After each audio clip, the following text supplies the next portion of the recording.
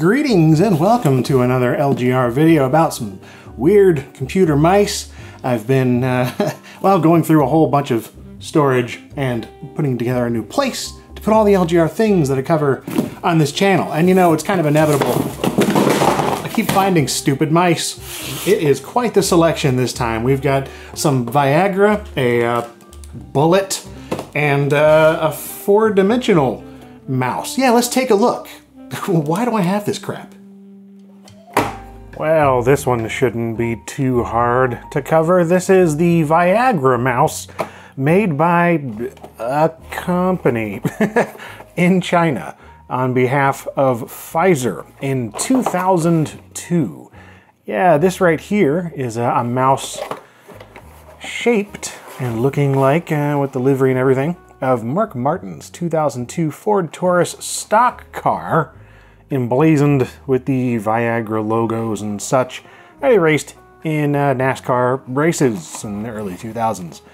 And yeah, this is very much in the long tradition of car-themed computer mice. You know, there's the Corvette mouse that I talked about before on this series, and of course the PT Cruiser mouse and the Camaro mouse, and even other NASCAR-themed mice. However, this one really is all about the Viagra there, or the sildenafil citrate, better known as the Pfizer brand of Viagra. And so, yeah, I mean, if you're not familiar, the infamous little diamond-shaped blue pill there was originally developed as a treatment for heart-related chest pain, but it had some other uses that popped up during testing, so it was later approved for medical use in the United States and European Union in 1998 as an erectile dysfunction treatment, and you know, it's been popular ever since. The question does remain, why does Viagra have a computer mouse shaped like a car? I mean, you know, other than the obvious, well, you know, car, mouse, computer products are popular enough. You know, there was a lot of stiff competition for those things, but this was not sold in stores, so it really wasn't competing at all.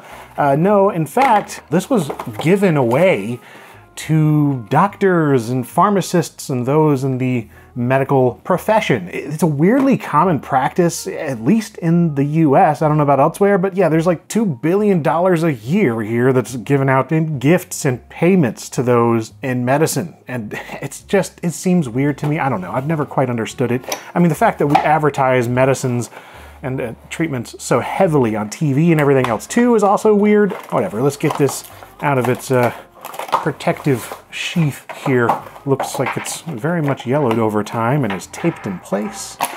Ah, there we go. Okay, so we have our 3.5-inch floppy, which is suitably not very floppy at all. It's quite stiff. And yeah, we got a mouse setup where, I don't know, just mouse setup. The most generic stuff possible, I imagine. And there's the car itself. The wheels don't move. It is a ball mouse. I'm assuming it's just the most generic OEM design. That is a very lubed up ball. You see that? I've never seen that much lubrication. I swear, I didn't do this. This is just the most lubed up mouse ball I've ever seen. That is very smooth. And this is PS2, kind of interesting in the 2000s. Not going to USB. It is at least a 3-button mouse. No scroll wheel, but you sort of click on the tip here, the hood of the car, and then, yeah, actually it's not a bad click at all. In terms of the shape, it's also not too bad.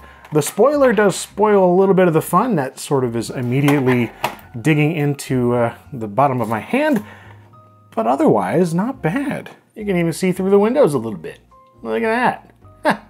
All right, well, let's go ahead and get this plugged in and turned on and see what it's like to use this guy in action. And hopefully it won't last longer than 4 hours.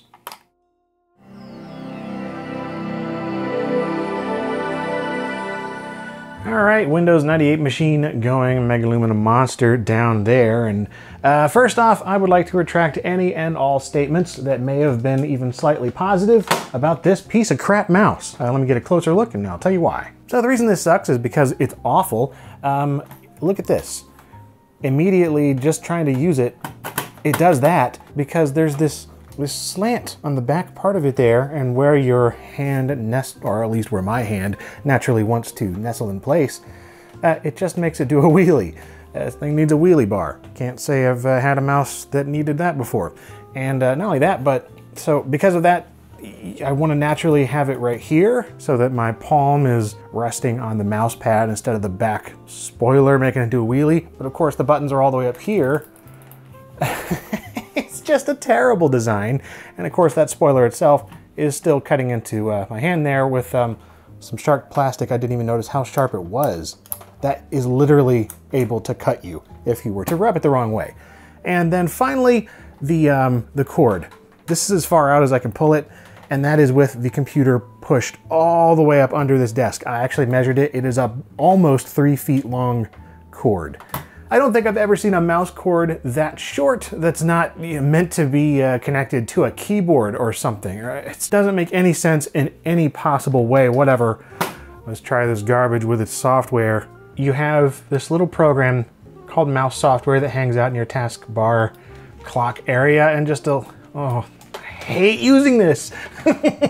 Seriously, I've used it for like a minute and it's just the worst. Anyway, it allows you to change what your buttons do. So the middle mouse button can do things like open a web browser or horizontal scroll or open email or find computer, just all these Windows shortcuts instead of like actually doing what a middle mouse button would normally do. And I don't think that the ball is working very well either. Despite the excess lubrication, it certainly didn't help anything. It just feels terrible. I hate this mouse. Yeah, like, look at that, look at that, look at that. I'm just trying to move it, and it's like, it's going all over the place. So something is like desperately wrong. Maybe it's because there's too much lube. Yeah, there's not like a whole ton of lubrication on the actual wheels. The ball itself is relatively dry, and it's just, there is a significant amount of residue. Right, so considering we have a car mouse, it seemed like a racing game would be quite appropriate, and I was going to play a NASCAR title, but I don't have any on hand, at least that I know of, that support mouse controls. So we're going with an old standby here, Midtown Madness 2. These games, well, each of the ones on PC support the mouse. So here we go. It is a perfect day for racing, not a cloud in sight. Perfect day for racing, but not a perfect way to race. Oh my word, this is already bad. I didn't even move the mouse really there, and I'm just turning. Yeah, it's just vague steering at best. This thing is so bad. So, uh-oh. Nope, nope, nope. That's probably for the best. So yeah, left click to gas, right click to brake, and supposedly moving the mouse is steering, but wow, it's just, it is all over the place. Let's turn down the sensitivity of the mouse, change the dead zone. Yeah, that's a little better. Either way, the mouse is still supremely uncomfortable. I hate it.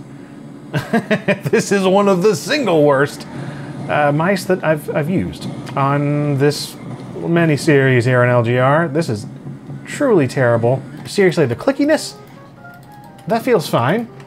Everything else is truly, truly bad. Viagra, I expected significantly better performance in action.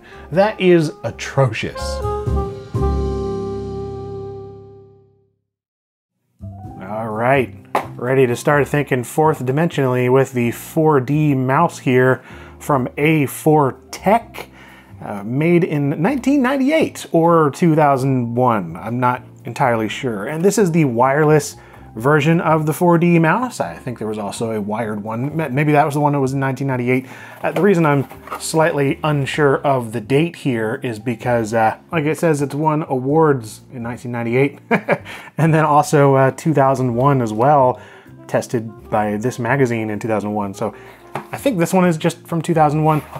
Anyway, this is one of those 4D mouse products. This was a whole trend in the late 90s, around the turn of the millennium, that whole several years there. There were dozens of different 4D mouse products. In fact, I'm constantly getting sent this same photo over and over and over for years now, the Win Best 4D mouse. I've looked for one for a long time, never actually found one to cover, but I did find this one at a thrift store also many years ago. But yeah, they're pretty much all the same from what I can tell. The 4D really just stands for 4 directions. So you've got vertical and horizontal scrolling. That's it. It doesn't have anything to do with peeking into unobservable space-time or anything like that. Otherwise, it's just a mouse. What is kind of interesting about this one, though, is it has some extra software here. This deluxe iWheel works. Guess we'll see what that is. Longest battery life, apparently. Yeah, it's a wireless mouse and optical. Oh yeah, look at all this other stuff. We're gonna have some software to look at. Anyway, A4 Tech. So they've been around since 1987, and in fact, they're still around, based in Taipei, Taiwan, and they've been making mice since the late 80s, but also keyboards and speakers and headphones, webcams, random gaming peripherals. Nowadays, they actually have a gaming brand, the Bloody Gaming brand, since 2011, making silly gaming stuff. But the one thing that I really know them for, A4 Tech, is this right here, the PG5 PC gun. It is one of the very few light gun options for DOS and Windows PCs. A future video topic indeed. Anyway, let's go ahead and get this thing out of its box and just take a look at it. All right, so we have a very simple looking user guide here. Wireless 2-wheel mouse. That's just not as interesting as calling it 4D, is it? Anyway, setting the receiver up is probably gonna be the main thing here. Otherwise, it's just a mouse. Kind of interesting that they still have a section here on cleaning the mouse ball housing. This is an optical mouse, right? No, it's not. What? Optical mouse. This really does make it look like this is an optical mouse, right? Okay. And then wheel works. Vertical scrolling, horizontal scrolling, auto scrolling, zoom, lucky jump, net jump, and command menu. Aha. All right. So here is our wireless, not optical mouse. Yeah. Not nearly as lubed up as our Viagra was, but hey, it does the job. I got a couple of AAA batteries and I'm gonna go in there. Yeah. It actually feels pretty nice. It's got a nice weight to it, nice shape. Pretty satisfying clicks, honestly, and those wheels aren't bad either. They're not very loud wheels. That one clicks. I guess this is middle mouse technically, and this is just another scroll wheel. Scrolls horizontally. There's our infrared. Oh hey, it actually does have batteries, which we will not be using, but there they are. Okay, so we have a 3.5 mil stereo audio cable. Why? What is this? What is this? I'm really not seeing any mention of that. So the PS2 receiver here, I mean, yeah, that's a PS2 mouse connection with infrared on the other end, and you are attaching that to the side or bottom of your monitor. Ooh, Velcro. There is the software here. I am quite intrigued to see the extra things that it's supposed to do. I like that the picture of the keyboard there is been mirrored and get the numpad on the left, and some factory worker's fingerprint is permanently stuck onto there. Well, so far this is interesting for all kinds of reasons that I was not anticipating. All right, let's check out the 4D mouse. All right, fourth dimensional mouse usage is about to be tested. So we've got it plugged in, so to speak, which means that the receiver is just plugged into the PS2 port.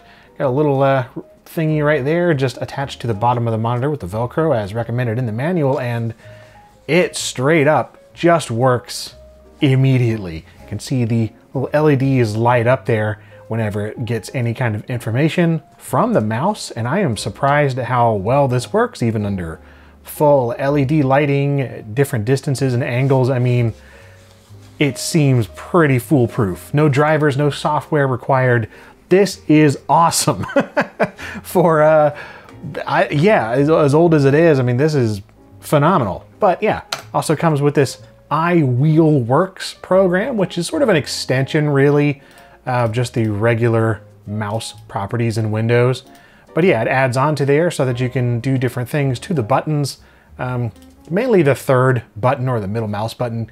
You can assign all sorts of Windows functionality or these lucky jump and net jump options, which is actually pretty neat. So check this out. If you press the middle mouse button anywhere on screen, you get this menu that pops up just wherever. And yeah, it's a selection of different shortcuts. So your favorite website, whatever you choose. Start menu, command menu, mouse properties, Windows Explorer, desktop, some different scrolling options, documents, volume control, run, find, notepad, close application, expand or maximize applications.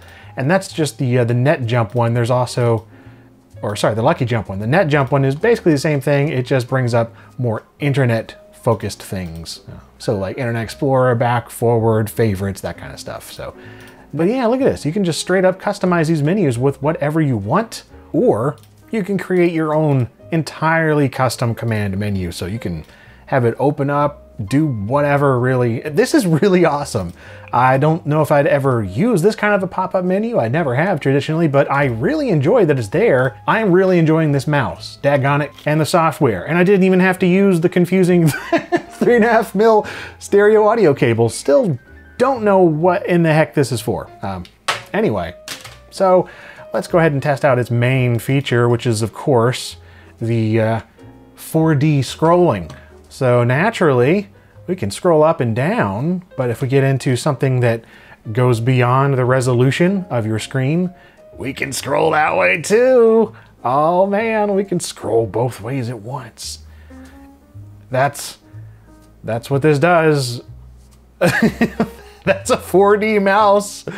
Admittedly, it was probably pretty useful for lower resolution, early internet browsing, which was pretty common at the time. You often were using a computer at something like 640 by 480 or even 800 by 600, but honestly most websites were optimized for 800 by 600 in my experience, at least by the time this thing came out. So you'd get into something like we were seeing earlier, and look, now you don't even have a horizontal scroll at all. Like it's just vertical, because sites were typically optimized for 800 by 600. And of course, if you had anything higher resolution, I mean, this daggone monitor goes all the way up to 2048 by 1536 or 1920 by 1440 in Windows 98. Anyway, about the only thing that is slightly weird is when you're moving it really, really fast. Like if you're doing that, okay, that's fine. But if you do this, it starts going all over the place. Like it can't keep up. It starts drifting. I mean, I don't know if that'd ever be a problem in any real use case, but it's a little strange. It's so let's play a game. And I was feeling some Virtua Squad 2 here. So PC version of Virtua Cop 2. I was just thinking like this A4 Tech company with their light gun. And since I don't have an actual light gun to play this, I guess it's kind of an in-between. It's like inspired by light guns, but you're playing with a mouse. Let's go. I don't know, in my mind, this and this were connected. So, all right.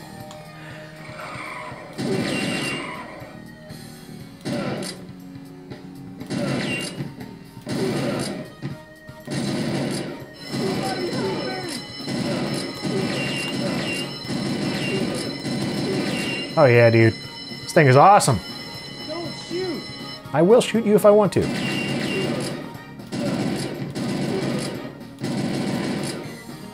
Yeah, I'm only getting a little bit of that like drifting around slightly here and there, but that's mostly down to me just like moving around the cursor really quick, trying to like find a guy to shoot.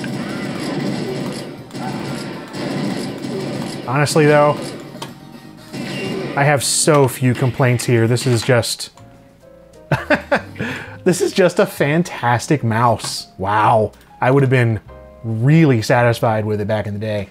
And I am now. And the neat little software bonus is just a nice bonus. Props to A4 Tech. Okay, let's take a shot with this thing. This is the BulletMouse. This has a shape to it, doesn't it? Can't wait to plug this in. Anyway, this is the BulletMouse, the original rifle bullet computer mouse. Actually, sorry, BulletMouse is the company. The rifle bullet is the name of the mouse model, featuring stepped down key positioning. Ergonomic superiority, easy to grip. That's good. These are all attributes you want in a product like this. No gun required. Durable electroplate finish. Oh man, what is this thing? The original rifle bullet even. It's actually not that. I looked up the old website. In 2001, the original actually came in brass. This is the version from 2002, and they seem to have sold this for 4 or 5 years or something before they went under, or I don't know, the website went down in the mid-2000s. Anyway, this was sold directly by BulletMouse LLC from their Invergrove Heights, Minnesota house, I guess. That's what the address says on their website. And it was also available at retail, I suppose anyway. They offered wholesale options to retailers. I just found this while thrifting. And they even offered customized company logos. So you could just stick your logo right on there. Yeah, that's what everybody needs. Oh man, the rifle bullet is more than just cool looking. It's debatable if it is at all. Its unique shape provides optimal response from hand movements. And also says you can download free mouse driver software. The website, I looked through the old archives. There were no such thing that I could find, but whatever. It's it is what it is. Let's just get this apart. Because up till now, it's just been sitting inside this package for however long I've had it. I've never actually touched it with my fingers. Okay. Well, I gotta say, that actually doesn't feel that bad in terms of ergonomic superiority. Scroll wheel is kind of unsatisfying and rather small. It does click though. My fingers are wanting to just slide off the edges. Just because, I mean, it's so shaped. And that silver finish doesn't seem to be picking up too much in terms of fingerprints or bodily excretions. I mean, not that I have a whole lot. I mean, it's just, you know, finger juice, but I got USB here and a PS2 adapter, just standard stuff right there. And, oh yeah, it is a ball. So let's get this ball out of here. Yeah, very cheap, sharp-edged plastic all around. Ooh, don't like that. I was wondering about that because, like, it does have these little slidey bits. It's almost lower, the edges of the plastic, than the slidey bits, the low friction attachments. Yeah, you could, it's like it's scraping up against the table. All right. Oh, you do get a BulletMouse sticker. Oh, I am very glad to have that. We're gonna have to apply that somewhere. It's so goofy. The M looks like a W. The BulletMouse, what a design. Anyway, yeah, that's all you get there in terms of instructions. You plug it in and enjoy. I will do just that. Let us plug this sucker in. All right, so our thing is plugged in, and you know what? It's fine. It's actually much better on a surface like a mouse pad instead of just a raw desk. I don't recommend going raw with this.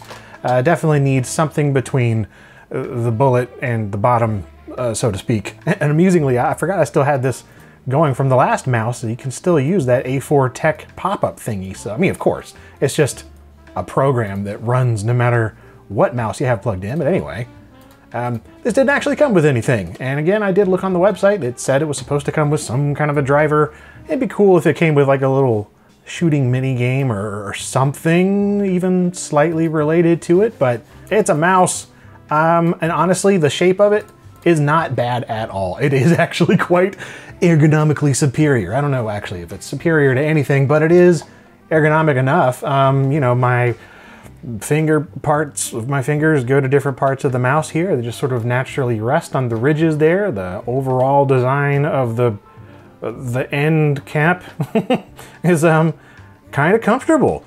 The only thing I'm not so keen on, again, really, is that tiny little wheel, and especially because it's very easy to press the mouse buttons when you're trying to just click the wheel, but you know, whatever. As I was saying earlier, my fingers do tend to want to just like go to the sides as opposed to the middle there, but I'm already getting used to it. This is not bad. This is a perfectly tolerable mouse. And a game, I mean, you know, we gotta play something equally silly for such a goofy gun-related thing. So we got Redneck Deer Hunting, a realistic hunting game. Yeah, this is the Build Engine hunting spin-off of Redneck Rampage. This existed. It is a thing. So let's try it out with the BulletMouse. No, I'm not gonna register. Yeah, let's go hunting at Lake Swampy. With, what do we want here? This is like the rifle mouse, right? Let's get the rifle. Yay, hunting.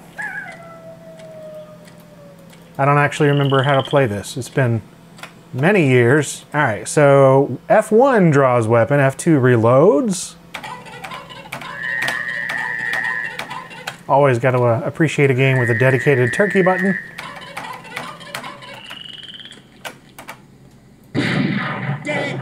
He got away. I don't even know what was over there. I saw pixels. I think it was a duck. Again, I got no real complaints. In fact, I'm kind of liking this just ridged design, you know, the more I play around with it.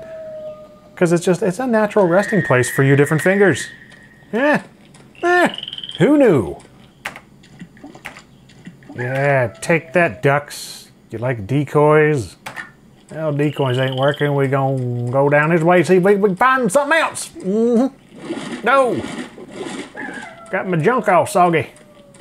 Gonna let that air out for a bit.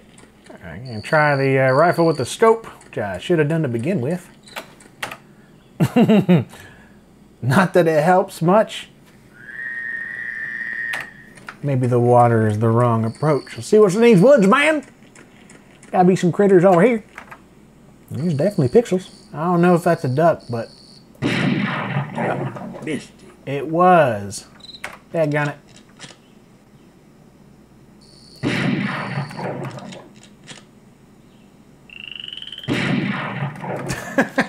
Whatever.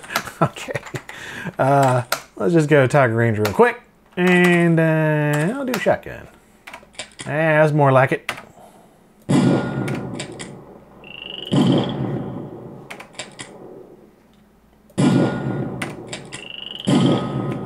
Actually, don't even know if this is a single shot. What is this? It is. Okay. Yeah. It's a highly accurate shotgun. All right.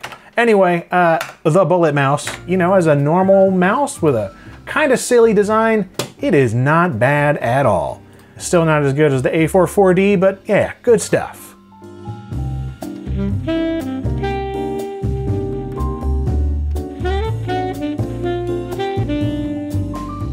And if you enjoyed this episode about some weird mouse products, then I believe that you would enjoy some of the previous ones that I've made, or any number of other retro things already on the channel and stuff that is in the works that will be appearing here on LGR soon. And as always, thank you for watching.